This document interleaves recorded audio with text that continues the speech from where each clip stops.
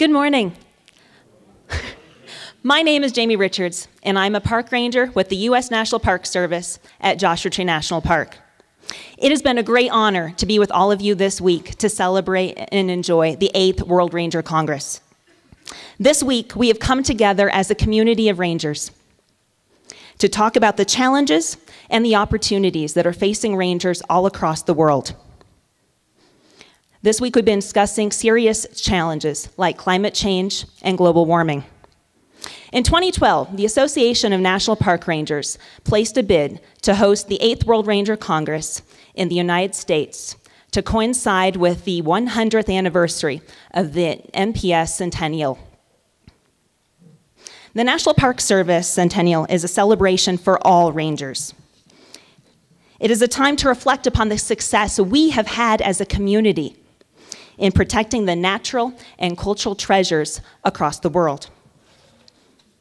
It is also time for us all to think about the work we still have yet to accomplish and the opportunities that we have to engage the next generation of both park visitors and park rangers.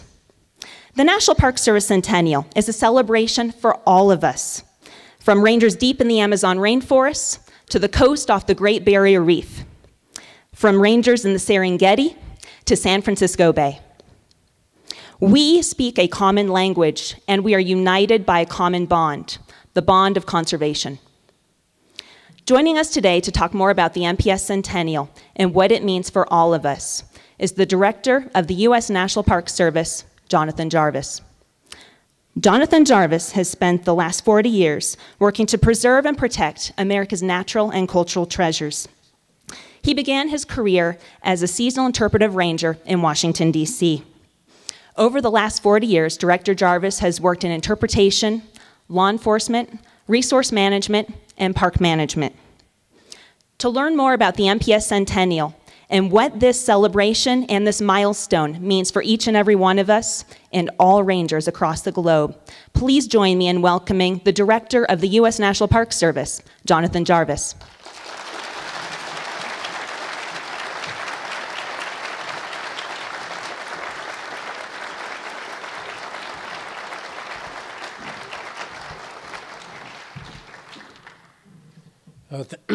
Thanks, Jamie.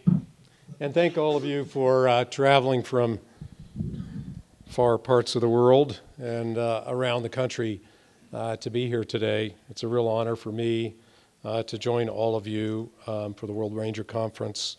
A lot of old friends in the audience, a lot of new friends to be made, a lot of great folks here, really excellent.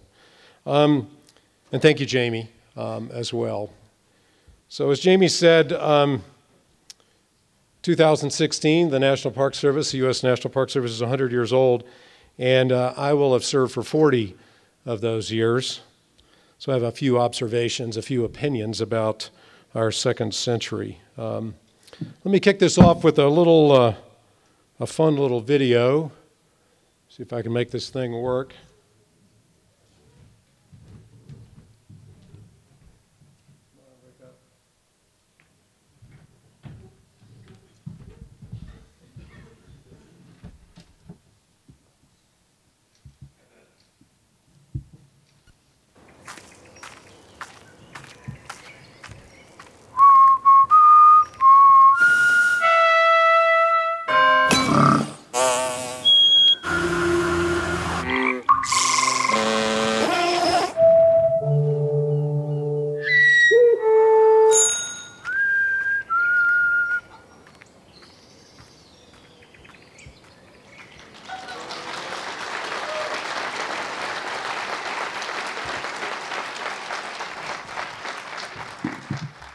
So that's one of the products that we've done for 2016, and I'm going to have a few more before this is over.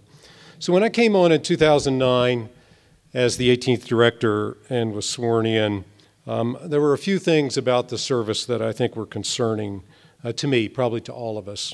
Visitation had been flat for at least a decade, and visitation in the U.S. National Park System did not reflect the ethnic diversity of our nation.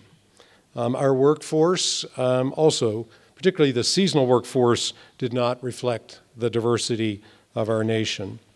The inventory of historic sites and parks and monuments and landmarks really did not reflect the contributions of minorities or women. And from a budgetary standpoint, we had been basically on a steady decline for more than a decade until we got a little bump in 2009 for our Centennial seasonals. The Park Service had a history of being sort of the bastion of bipartisan support, but all of a sudden we were getting lumped in with, big bad government and sort of getting bashed as wasteful and inefficient. The voices of the environmental groups that had at one time been very successful at lobbying on our behalf, their voices had become shrill and often ignored and resented by the U.S. Congress. And there was an increasing call to turn over parks and public lands to states and local governments, and certainly the state parks across our system were under siege from a variety of fronts, including their own budgetary cuts as well. Climate change was really impacting parks, and we were seeing it on the ground, but no one was really willing to talk about it in public because of political fallout. And while the mission orientation of the employees was high, morale was particularly low in the National Park Service. And I asked organizational consultant Meg Wheatley about that, and she interpreted this as a workforce that was disappointed and frustrated that they could not achieve their mission, the mission of the service. So I, coming on in 2009, decided that the Centennial was an opportunity to sort of address all of these issues in some holistic manner. Now, I am a student of Park Service history, like probably many of you, of conservation and preservation in the United States, and there's some great lessons there for us to look back on and draw from as we enter the Centennial. Stephen Mather, our first director, said that our parks are not only showplaces and vacation lands, but vast schools of Americanism where people are studying, enjoying, and learning to love more deeply this land in which we live.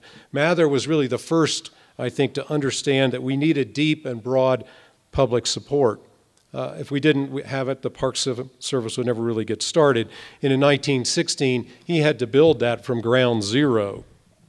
He was a marketing guy, and he used artists and the National Geographic Society and to really show off the beauty of the national parks. He led the Mather Mountain Party, and he built the ranger image, the persona, the culture, the uniform, even our military-style organization as a brand, and was extraordinarily successful at building that early constituency. His successor, Horace Albright, the second director, expanded the national park system in a brilliant move, adding all of the battlefield sites across the nation. And in that moment, created a whole new constituency from our veterans and their families for the National Park Service. The other thing that Albright understood was that Congress would never have enough money for us, and so he began the real concept of patriotic philanthropy. He and John D. Rockefeller wrote each other 1,400 letters in Albright's tenure, every one of them Albright asking for money. And for example, he took John D. Rockefeller to the Jackson Hole Valley, and encouraged him to begin quietly buying up ranches, which ultimately resulted in Franklin Delano Roosevelt using the Antiquities Act to expand Grand Teton National Park.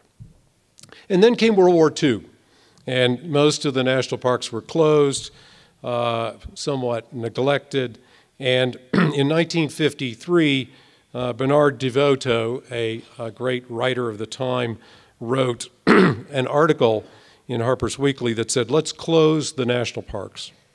Let me read you a clip from this 1953 article. "The deterioration of roads and plants that began with the war years, when proper maintenance was impossible, has been accelerated by the enormous increase in visitors, by the shrinkage of staffs, and by the miserly appropriations that have prevented both repair and expansion of facilities. The National Park Service is like the figure of American legendary, the widow who scrapes and patches and ekes out, who by desperate expedients succeeds in bringing up her children to be a credit to their culture. The National Park Service's general efficiency, the astonishingly good condition of its areas, its success at improvising and patching up is just short of miraculous. So that article stimulated Connie Worth and George Hartzog, two directors, to launch Mission 66. Who remembers See the USA in your Chevrolet? There's the demographic right there. We invited the returning World War II veterans to come see their country. They came in droves. They brought the boomers, their kids, in the back seats of those cars. And we received in that period about $1 billion increase to our budget. George Hartzog also launched Summer in the Parks program, expanded the inventory to urban areas like Gateway and Golden Gate, and our national seashores like Cape Hatteras, this time bringing parks to the people to connect to that urban dweller. So a piece that we sometimes forget, that this initiative, Mission 66, which invited all these folks to come and see their country, resulted in the most robust period of environmental legislation in our history.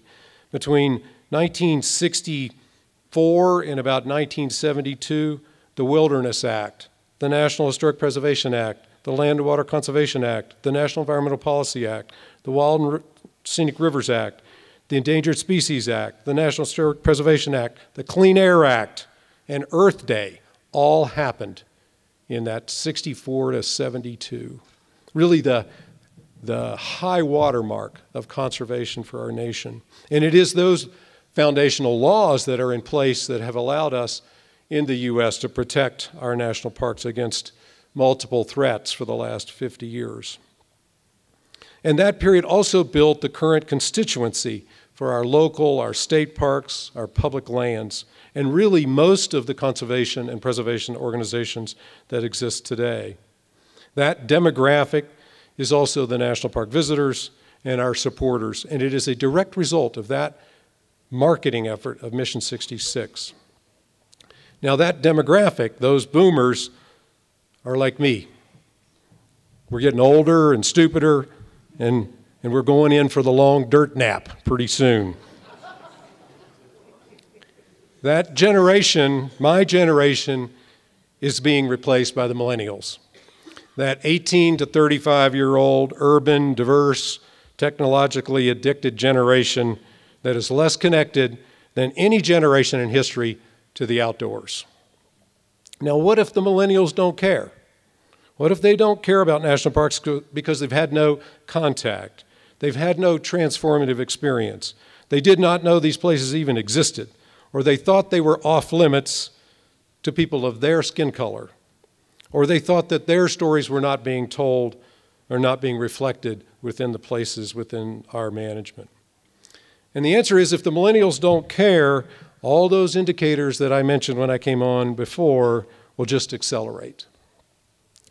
Now, I know some of you out there who live and breathe ranger operations may see this a little differently, that perhaps we already have too many people, or that we have people behaving badly, like putting chilly baby bisons in the back of their car, walking off boardwalks, or you have half the staff or less that you had a decade ago. And you probably wonder, why is this director still not just getting us more money and letting us hire more people and stop wasting their time on this Centennial thingy?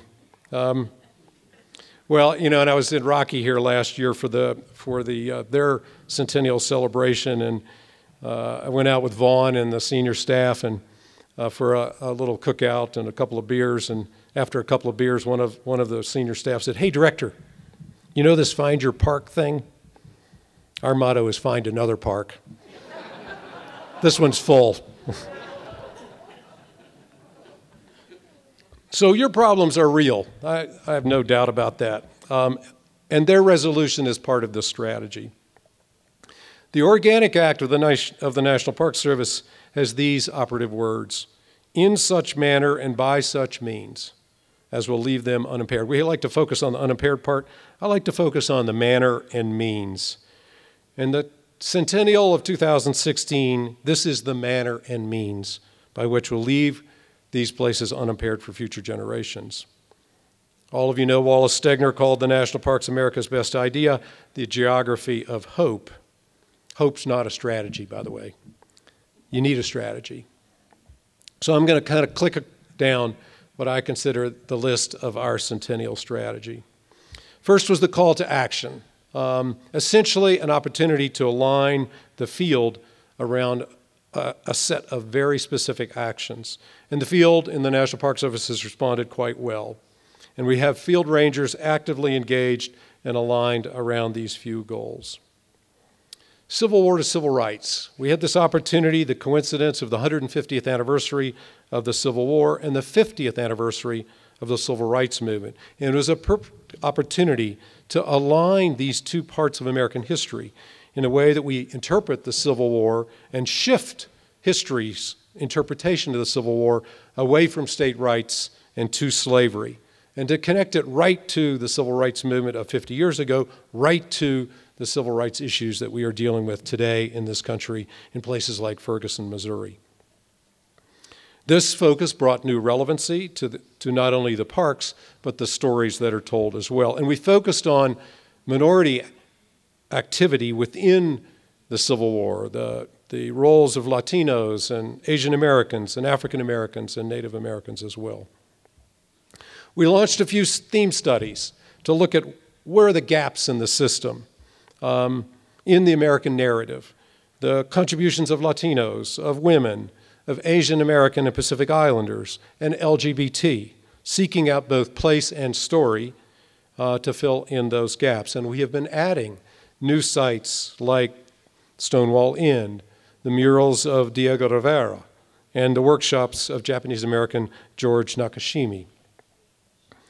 We've written a new plan for the National Park System about the growth of the system and how to fill in both those ecological and historical gaps as well. We wanted to take control of our future instead of leaving it entirely up to Congress. And we've added new parks already to the system, really focused on filling in those gaps since I've been the director. We've added parks for Cesar Chavez, Harriet Tubman, Pullman, Fort Monroe, Honouliuli, Charles Young Buffalo Soldiers, Patterson Great Falls, the Manhattan Project, and Port Chicago. And each of these new additions expands the base of support for the National Park Service. And every one of them, so far, has come with a significant financial partner so that the burden on the National Park Service is minimized. The second century of the National Park Service is going to be all about mutually respectful partnerships. And we listened to constructive criticisms in our partnership work and have revised Director's Order 21, giving a new policy framework for the partnership culture. One of those partners is the National Park Foundation. And let's just say our philanthropic partner, the NPF, has not lived up to its, let's say, its potential in the past. But this is a different foundation. This is not the one that you probably grew up with. Today, they are producing extraordinary results. They're well on their way to raising $350 million in their capital campaign. And they have stepped into the fray to help us restore Drake's Estero at Point Reyes with $2 million, to raise $23 million to help us buy the state school lands at Grand Teton, and millions to support the Every Kid in a Park as well. They also funded the Find Your Park campaign. And really, this is our first marketing campaign to the American people since Mission 66. And it's designed specifically towards the millennials to actively engage public in visitation, in stewardship, advocacy, and volunteerism. And we are seeing results already. The Find Your Park campaign has really reached an extraordinary level. We have our honorary co-chairs with Michelle Obama and Laura Bush. We have hundreds of thousands, if not millions, of social media postings, and we just passed 7 billion impressions, and I have no idea what that means, but they say it's a good thing. Our focus on youth and youth organizations, Nature Bridge, SCA, Outdoor Alliance for Kids, Outdoor Afro, our Hope Cruise, alternative spring breaks. We're actively engaging young people, and particularly young people of color, in the outdoors and in preservation. This is the new farm team, exposing young people from across all sectors to consider being a ranger as a career. In the education space, we're working directly with the Department of Education, the National Geographic Society, and real thought leaders. And we've evaluated our education materials, our Teacher Ranger Teacher program.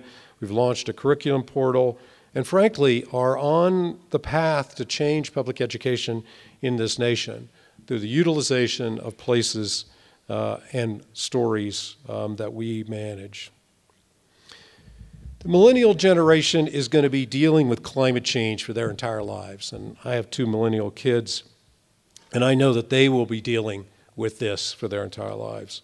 And this has loomed over my 40 years, and I have seen many cases of ecological integrity being threatened and cultural resources being lost along our coastlines. And so we are developing new policies to really help us understand how to go into this sort of uncharted waters. And we've engaged Nobel laureates and other scholars to help us rewrite those policies.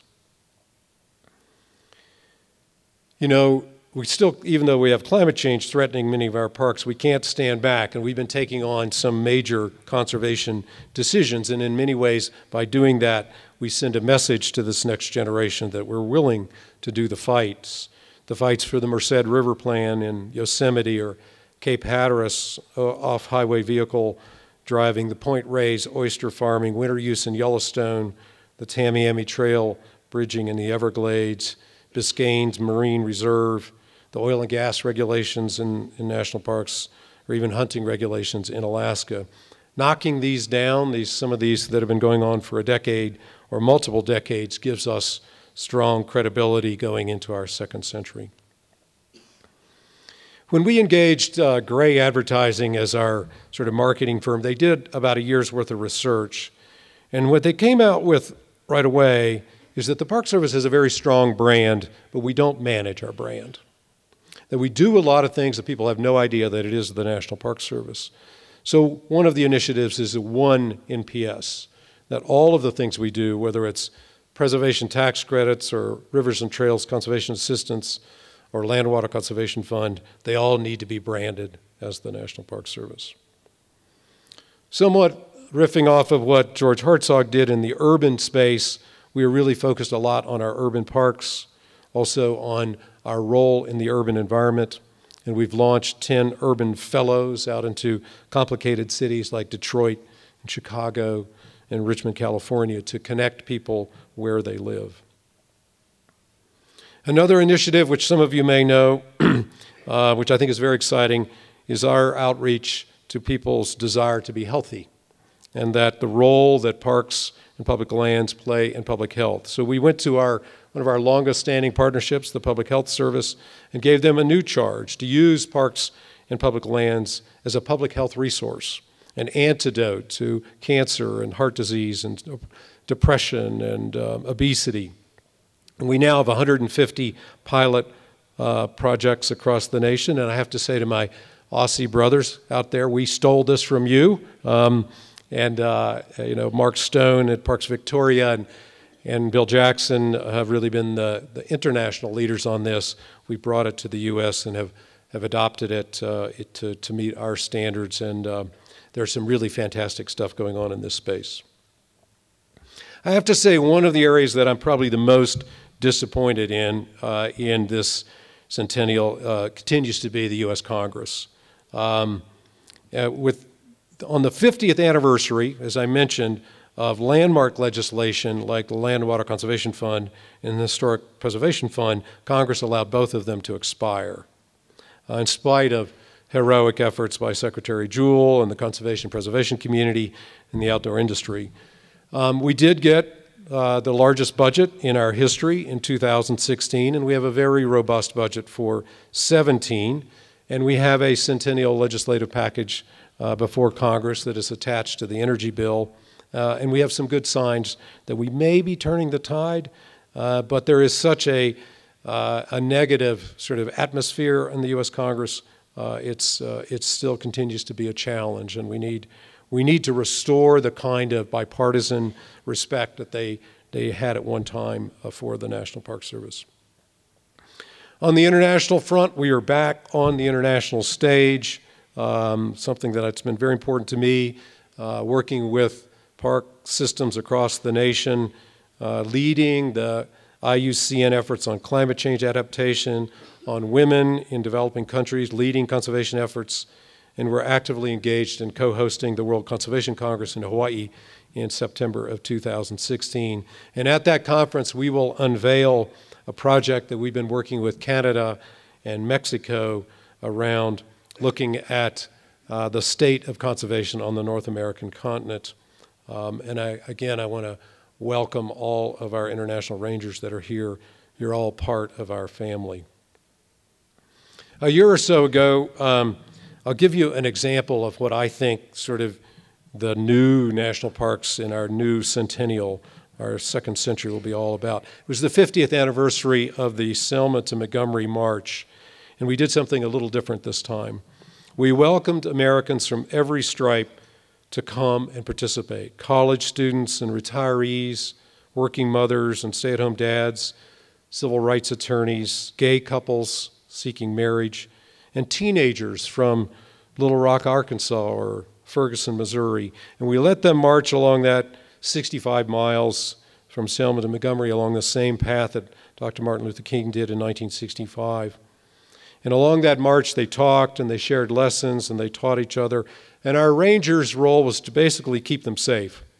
But they also offered an open ear. And instead of us trying to be an authority, we listened to these young people in this nation to tell us about their own struggles for civil rights. And I had an opportunity to meet with some of these young folks on their way down, and then I've met with them several times since their return. And these kids will never, ever be the same. In many ways, neither will we. A couple more stories. So last year, I was the keynote speaker at the Greater and Greener Conference in San Francisco. That's a gathering of sort of urban park professionals. We had about 75 of our own urban rangers there from places like Golden Gate and Gateway and the Statue of Liberty. And the speaker just before me was a really good speaker. I've heard him before, and he loves to use these sort of metaphorical analogies. And he was making a particular point, which I don't remember what the point was, but he was using the story of rain in Death Valley National Park. We were in California, so I guess that's okay. He said 10 years ago, it had rained hard in the spring, and the desert in Death Valley had exploded in bloom. And he emphasized that this was a surprise, that no one knew this would happen, that these seeds lay dormant, and when the rain, they sprouted. No one knew, he kept saying. Well, I was up next. So I got up, and I said, well, in all due respect, we knew. Of course we knew the desert was going to bloom because we're rangers and we know stuff. And we know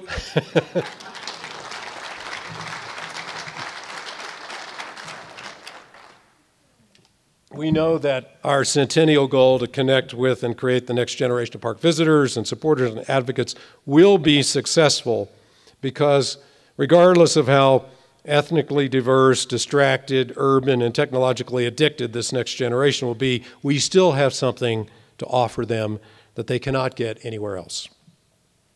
One more story. There was a young man who was participating in one of these youth experiences at Grand Teton, and it was his first time there. In many ways, he represents this sort of emerging population of the United States, diverse, inexperienced in wild places. The park, of course, had loaned this kid, along with others, bicycles to get to work each morning, and he was riding his bicycle along and looking up at the Tetons in a Teton sunrise, which I'm sure many of you have experienced. And he literally broke into tears because this was an experience that he thought that he would never have. And that life was changed in that moment. The Park Service did not create the Teton Mountains, nor the Statue of Liberty or Rocky.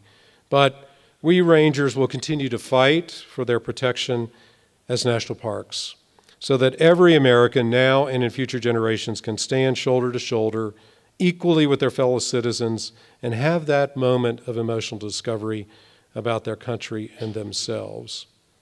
And as through that discovery, they will grow to become contributing citizens, steeped in the values that make this nation great, and they will remember that that light came on in a national park, protected by and provided for their enjoyment by the extraordinary park rangers in this room.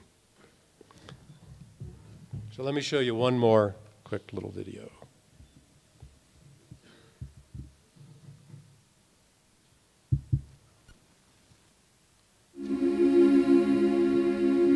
Yeah, we're beautiful. America's best idea. The greatest of America's natural landscapes. Our revered cultural heritage. And our most important historical lessons. A mosaic of what we Americans value about our places, ourselves, and each other. We serve as guardians of many of our nation's greatest treasures. And the tellers of our collective stories.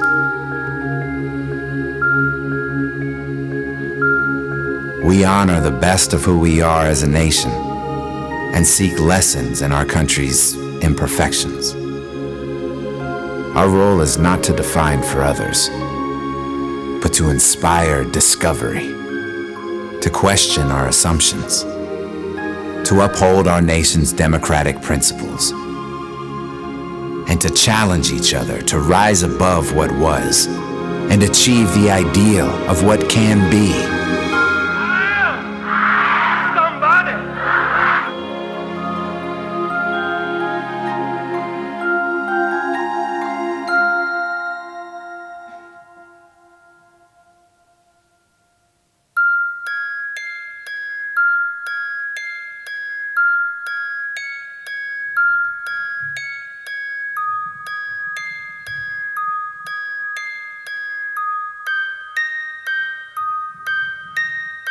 So, who are we? And what do we believe about ourselves? Ours are the faces of many peoples, the bearers of many identities. We are public servants, fiercely dedicated public servants. And we believe in the power of our mission. We see how our work connects to the greater good. We are passionate about what we do. We are courageous. We welcome challenges. We strive to create opportunities for everyone to connect with their parks. We support local communities. We are stewards. We are family. We are ambassadors. We are all of this because we believe that we did not inherit, but we borrow from our future. Yeah, we are beautiful. America's best idea.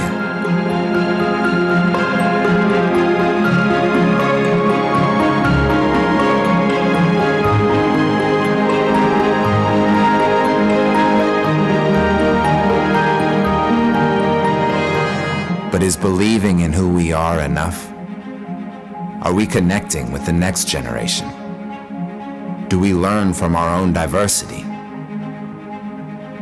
Have we truly ensured that all people feel invited, included, and engaged? Can we risk not meeting the needs of an increasingly diverse America? To be America's best, we need to go out and invite new audiences. Share the difficult stories. Meet the needs of an ever-evolving society. Confront our discomfort. Realize that many people value our mission as much as we do. Harness the power of our own diversity. Seek opinions different than our own. Really listen. Be willing to implement new ideas. Be flexible. Build meaningful connections with others. And embrace change as an opportunity to learn and grow. Relevancy, diversity, and inclusion are pillars. They are values and practices for connecting the public to our mission and fulfilling our obligation to steward our nation's natural and cultural heritage. Discussing and debating these values embodies our democratic ideals and strengthens our role in society. Listen, share, join in the discussion. We're all in this together. We are the National Park Service.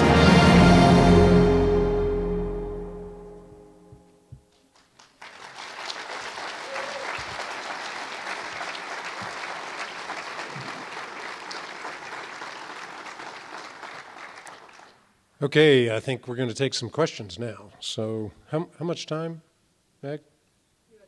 About 10 minutes. So it's fair game.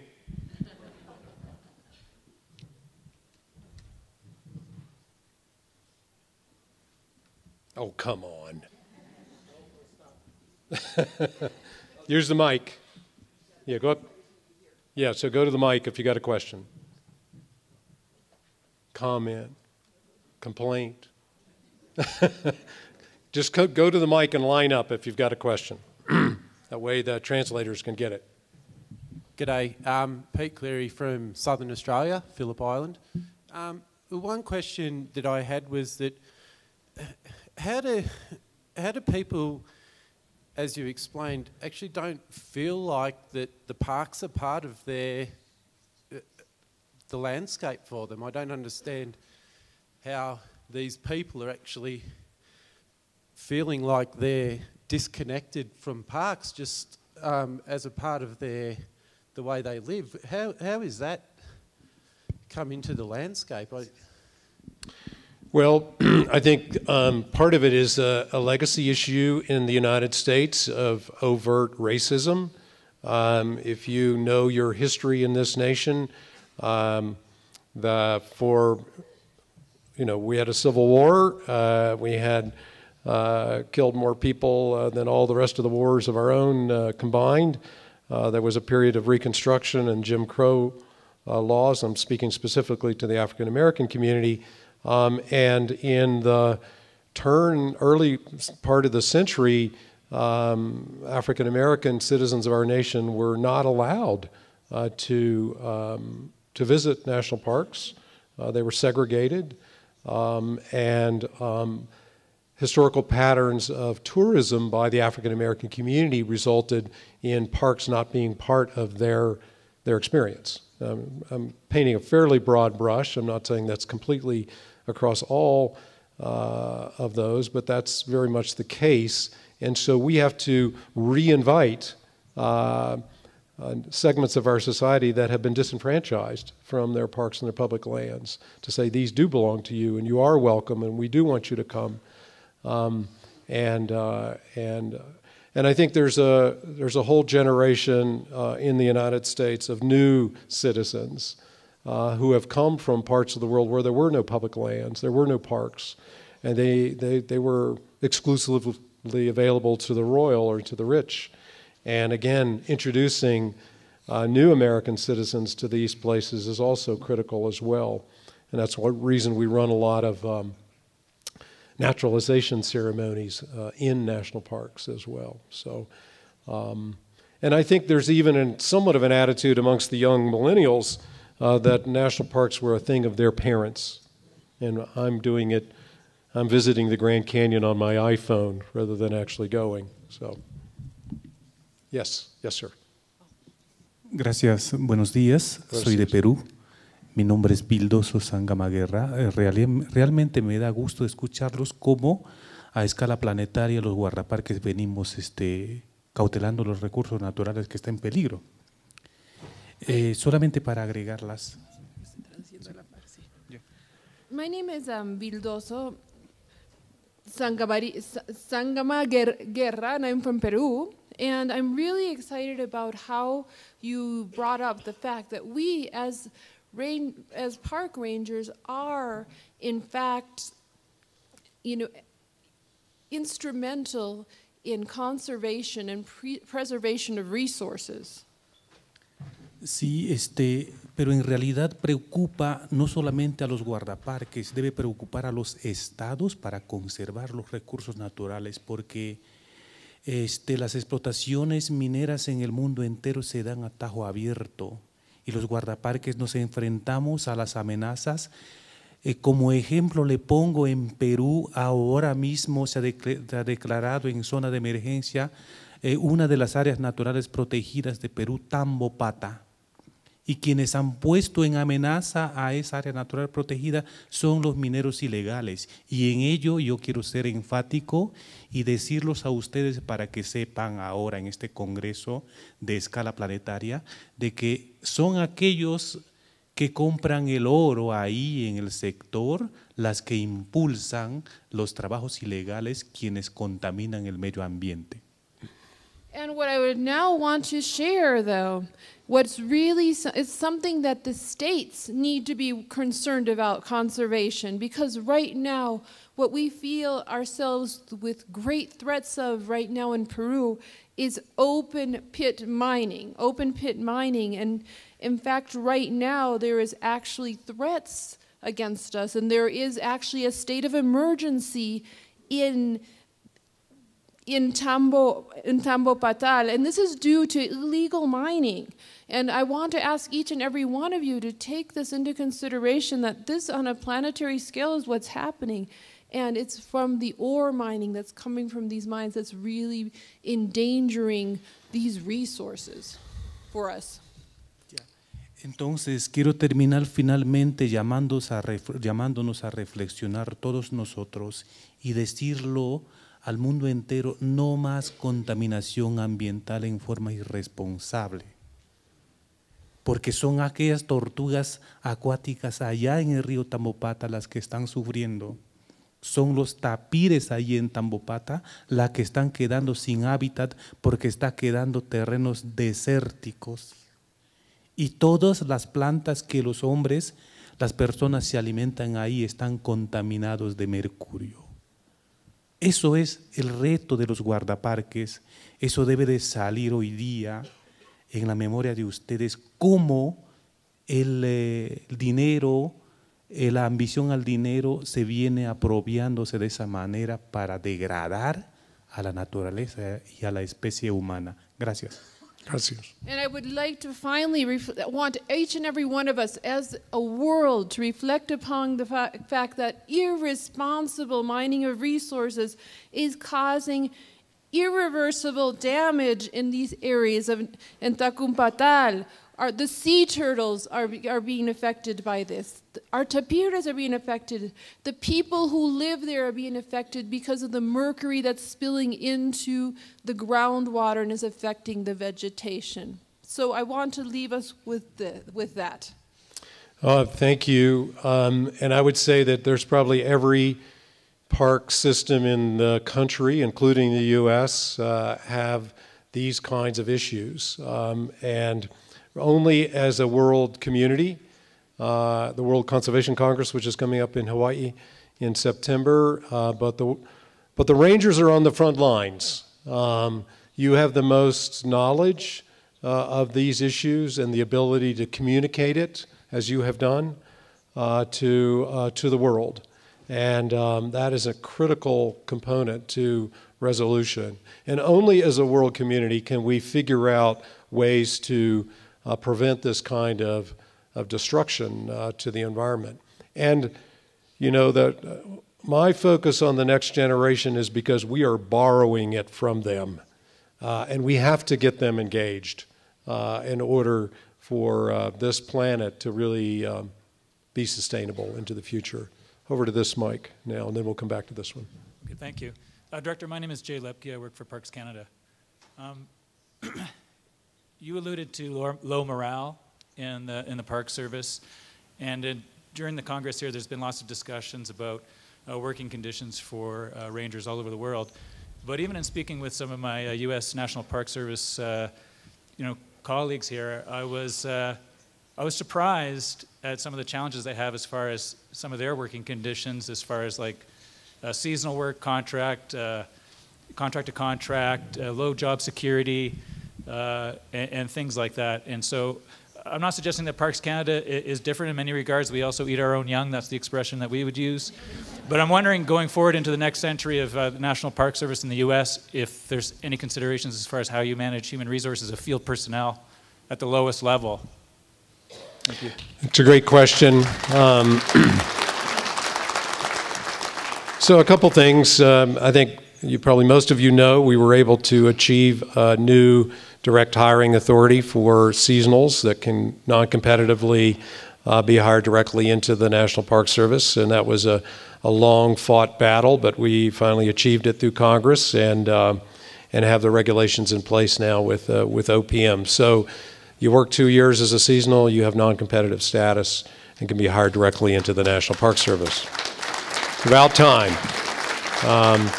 We got seasonal health insurance available now as well. So, we've been knocking down these one at a time to provide better working conditions in the service. And I do think we're going to have probably one of the largest retirements probably in the history of the service as we go into the Centennial. I think a lot of people have been hanging on for a long time and are going to go out. And so there should be a huge opportunity to move into the system as the cohort moves up in the system. In many ways, working conditions boil down to money. And we have been in decline from a funding standpoint for a long time. And, once you sort of understand what, not that I like it, but I understand it, how Congress views the appropriations of the National Park Service, they have many mouths to feed. And we have not been very good at making our case of why the Park Service deserves more money to pay for the work of the National Park Service. And we've been inarticulate, to be blunt about it. We just think they ought to give us the money because we do such great work. It doesn't work like that. You have to be much more precise. And so we are in the process of breaking out the recreation economy in the nation. The recreation economy, by the way, which we're in the process of breaking out within the Bureau of Economic Analysis, is outdoor recreation in contributions to the nation is double, or at least double, what the oil and gas industry provides to this nation in terms of jobs. Yet we've never actually articulated that, to Congress, that an investment in the work that we do generates far more jobs than all of the subsidies and things that they do for the oil and gas industry. And so really making the economic argument to the U.S. Congress so that they give us the money so that I can improve park housing, hiring, insurance, backfill jobs, and give parks the operational budgets that they really deserve in the future is really critical, I think, to the morale of the National Park Service employees. Yes, ma'am. Hi, my name is Jewel Johnson. I'm from Los Angeles. I work for a small park agency called the Mountains Recreation and Conservation Authority. We pretty much build parks in the urban interface. And speaking to diversity, as we probably know as park rangers, you do get your experience about your love of nature in your childhood. So we have our Earth Adventure camps, and we have to get to kids. And it really comes down to, when I say access, literal access. We need a bus to get them to the park. We built a park at the middle of in Compton and Slauson. We made it look like the Santa Monica Mountains, and then we provided bus rides to the actual thing every Saturday. And it's stuff simple as that the National Park Service, where again, most people get their experience parks, is local parks, county parks. That's where people in the cities get their experience. I always call myself the accidental ranger. I didn't plan on being a ranger, but when I got the opportunity, I found it interesting. So when I talk to kids, it's like they're very scared when they come to the park. Even though the park is less than 10 minutes, 15 minutes away from their house, they see it as they drive the freeways in Los Angeles, but they had no experience with that. But as NPS, I think it's important because you guys are kind of the brand in this country that when you talk about rangers, you think about National Park Service. Use your influence and your voice to, speak to the nation about also your current rangers to get more involved with organizations like the International Ranger Federation. I always want to see more current rangers come to these events because the resources are here that we can help our rangers around the world. But we need it to come from the top. They need to hear it from you in writing and verbally, whatever you want to do, to tell them, please get involved with the International Ranger Federation to bring the resources from the National Park Service to this organization. Because that's what they're needing. They need resources. It's good that we have militaries that are training the rangers around the world, but we have resources in the Park Service, game wardens, that can also bring their training and their experience that's needed. But we need it from the top. Got it. Thank you for what you're doing with young kids in the LA area. I think most of you know about the Every Kid in a Park program, where we have targeted to give every fourth grader in the nation a park field trip, and we are raising the money privately to fund that. And our goal here, of course, is to do this every year for the next 12 years so that every child in the nation will have had a park experience. And the money is specifically to provide that school bus and support. And it's roughly $10 a kid. I mean, that's an incredible investment in connecting these kids to local parks and to the national parks as well. But thank you. Yes, sir. Morning. My name is Gonzalo. I came from Chile, South America. I'm park ranger from Torres del Paine National Park. And I want to, if you would share with us, I have a question for you. What is the most remarkable thing as a park ranger's career in your 40 years? And what is the worst? Thanks. Wow. Well, I would say, that's hard to pick in terms of the most sort of remarkable things. I've had extraordinary experiences in the national parks in my career. I worked Guadalupe Mountains, Crater Lake, North Cascades, Wrangell St. Elias. I think early on when I was the Frijoli, the bean ranger at Guadalupe Mountains National Park in Texas, a group of paraplegics came to climb Guadalupe Peak in their wheelchairs.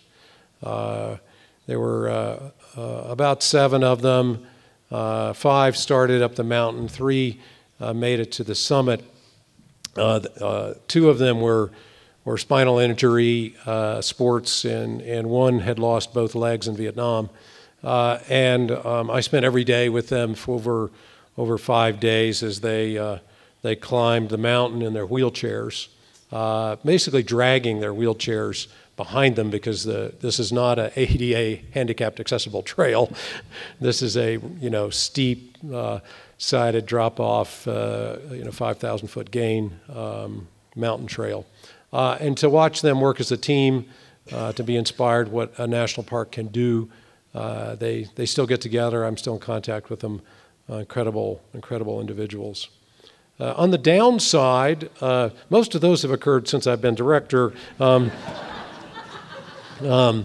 If you remember, we had a little government shutdown and for 16 days, and I was the only official from the administration that testified before Congress.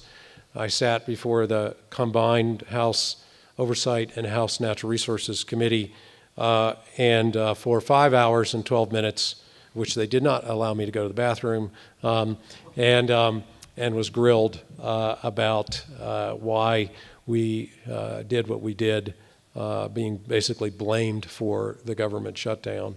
There were 35,000 articles on the national parks in 16 days. We were on nightly news every night. and ultimately the government was restarted. The Park Service was the face of the government shutdown, and we took a bit of heat. That was a rough patch, but it is what it is. Goes with the territory. Yes, sir. Sir, I'm Rodney Chambers from Christchurch, New Zealand. I just wanted to congratulate you on your work and congratulate you on this anniversary time. And for those of us on the outer rim, we look to you as a great example. And I just want to thank you for your recent outreach to communities, to taking the risk. And it seems a very reactionary country, and the risk is great, and we appreciate that. Thank you. Thank you.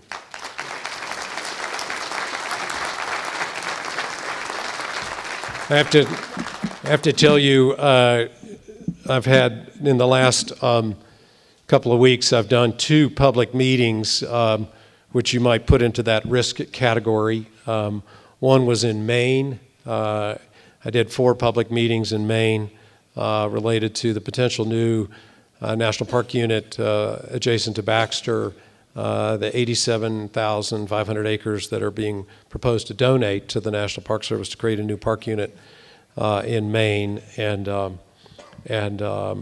locally a lot of opposition, statewide a lot of support, and a fascinating. My favorite line of that public meeting, in which I had 1,200 people in one of them, but there was one meeting which was totally opposed. This Mainer got up, and I was with Senator Angus King. He's the state senator, or the congressman from there.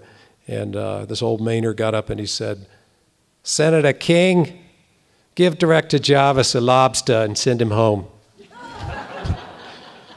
And then we did another public meeting in New York at Stonewall Inn, which is really the site of essentially the uprising that resulted in the gay rights movement, sort of the primary site that really turned the way this nation has embraced the recognition of the LGBT community. And it was a really great meeting, complete unanimity among support. It would be our first national park unit established to tell the story of the gay rights movement. So really fantastic there. So we're definitely breaking some new ground.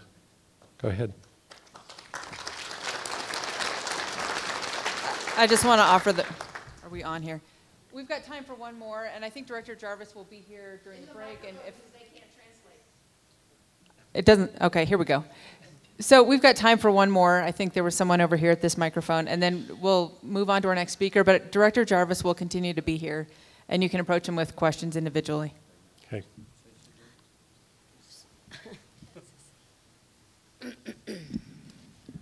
Bueno, mi nombre es Paola Devia, de Colombia. Soy un poco disfónica. Mi aporte en esto, me gustaría que el video que colocaron de los guardaparques pudieran incluir los guardaparques de todo el mundo. Creo que eso ayudaría a poder que las personas del común que no conocen qué es lo que hacemos se sensibilizaran un poco más, y esto podría ayudar un poco más a sumar a muchos a esta causa. My name is Jenny Devia, Paola Devia, and I'm from Colombia. And my contribution to this conversation is when you have that video that shows the all the different park rangers, maybe if you were able to include the park rangers from all the world, then maybe that would help sensitize it and make people aware of what we do everywhere. I think that's a great idea. Sin embargo, para el tema en Colombia, estamos en el proceso de paz, ¿sí? Y hace poco salen noticias del gobierno nacional donde parte de las personas desmovilizadas del conflicto armado van a ser parte de integrarlos a la vida civil. Y entre esa integración de la vida civil está poder que ellos hagan parte de ser guardabosques, guardaparques. ¿Cómo cree usted que podría esto, o sea, esto que estamos haciendo en este congreso, apoyar a Colombia, ya que los guardaparques deben de tener esa mística, ese don de servicio, ese apoyo incondicional de una causa de conservación, ¿sí? Y pues esa preparación de estas personas que hacen parte de volverse parte completa de la sociedad colombiana, ¿cómo podría empezar a moverse o apoyar ese ejercicio de liderazgo en las áreas? Well, part of what... So another thing, just referring specifically to Colombia now, part of what's happening is that people have been demobilized from our conflict that's been going on in our country. They're trying to reintegrate them into society by putting them within the park ranger system. And so how can you, all of us, support Colombia as a country in helping instill in these new recruits, well, that certain mystic that one needs to be a ranger, that certain sense of service to others, unconditional support of conservation and preservation. So how can we help them with giving them the due preparation to integrate them into this cause? So that's what I would pose to our general community to give us help in. It's a great question, and please say hello to Julia Miranda for me. She's a very good friend and has been a great ally with our work. I think that your point about ingraining the culture of service early on, many, I think, are drawn to this role as rangers because of that. They already have it, but not in all cases. That you need to infuse it. And so in the U.S. National Park System, within the first 5 years of their work, we put them through a pretty robust training program. But I think ultimately it comes down to sort of mentorship, is finding a mentor. And that could be an international mentor, and that's part of what this is all about, is creating that somebody that can mentor that young, new ranger early on in their career so they get on the right path of service. And that's something that we can help facilitate. And in terms of that video, that was an in-house production by the National Park Service, by Matthew John, who is one of our videographers. And I think that's something we could work with you to create an international version of that video, if that's something you would like. So thank you very much. Take care. We'll see you.